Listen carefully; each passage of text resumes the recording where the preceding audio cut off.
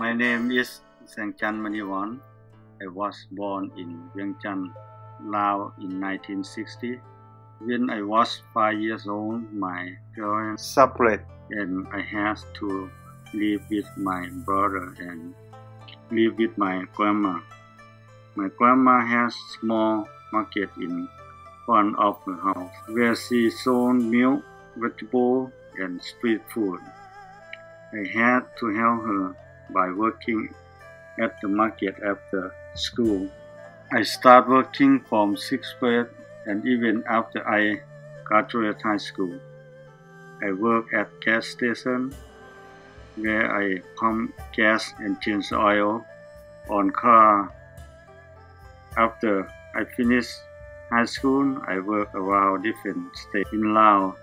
Around the time the Vietnam War was ending, but there was still a lot of danger left behind. People in my village had warned young men to not fight back against anyone who came. They would go to jail or be brought to an island. The people who were taken never come back.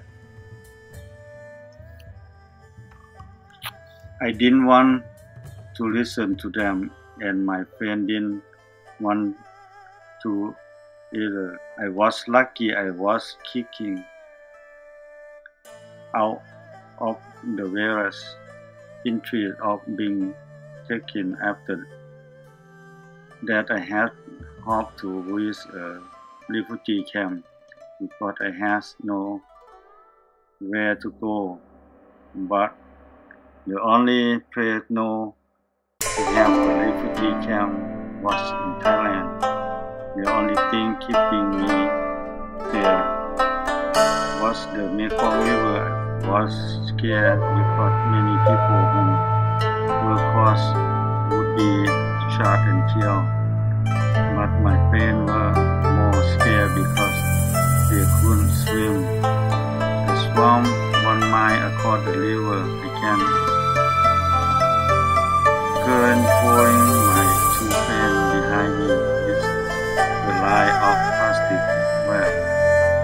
One of them got a cramp on their leg, and I had to pull them across the river. I was able to reach the refugee camp and stay there for 2 years. Within the camp, I was allowed to live and work in Thailand.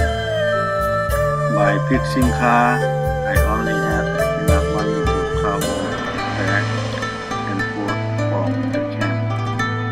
After all that time, I was able to again the sponsor who paid for me to come to America and let me live with them. I was alone and worried, but just alive in California to a camp to be moved to Michigan to meet her. My sponsor somehow, my cousin had heard about me coming to America, and before I couldn't even meet my sponsor, I was on my way to Minnesota. I still haven't met her or remember her name, but just that she lived in Michigan. She was the reason I was able to be here.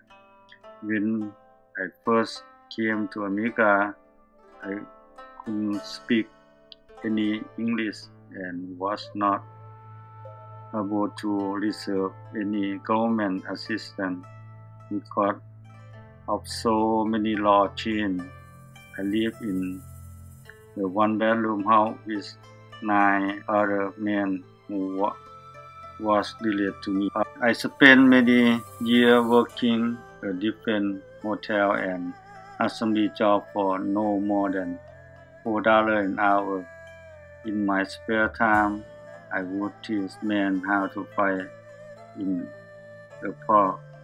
That is where I meet Leah, the only woman who came to also learn from us, and has a sign named Marina with her. Eventually, I meet Dongta Sengchanh and stay with her for 13 years and had 2 kids, Molly and Tiffany. I went both a lot of up and down and was able to find better work at the company called Weimar, where I worked for 27 years. I was able to buy 3 different kinds of sport cars. One of my favorite was Corvette, but I had to sell it even I had kids because you can't fit a car seat in the back. Eventually, I got divorced, but met my current and beautiful wife Paya soon after. I spent the next year of my life supporting my family. Eventually, I even changed my name to Tony Manivanh, reserved my American citizen, and now live in Pine Lake, Minnesota.